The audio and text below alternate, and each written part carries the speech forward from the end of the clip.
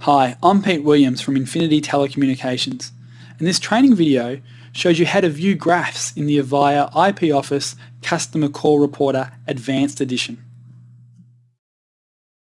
View graphs in Advanced Edition.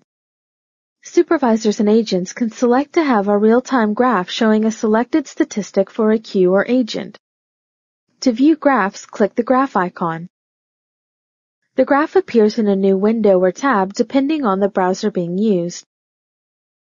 From the queue drop-down, select a queue for which to generate the graph. From the agent drop-down, select the agent for which to generate the graph. Note that agents can only select themselves or a queue of which they are a member of. From the statistic drop-down, select the statistic to graph.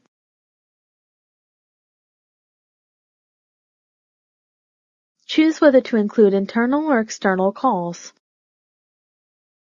Select the time frame for the horizontal axis. The graph will be updated approximately once every 360th of the selected time frame.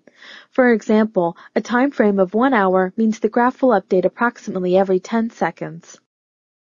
Once the full time frame is filled, old data points are removed as new data points are added. The graph type drop-down allows a user to determine the type of graph to use. Click Start to run the graph. Clicking Stop will halt the graph to allow changing the settings. Clicking Start again will clear the existing data from the graph. This is the process to view graphs in Advanced Edition.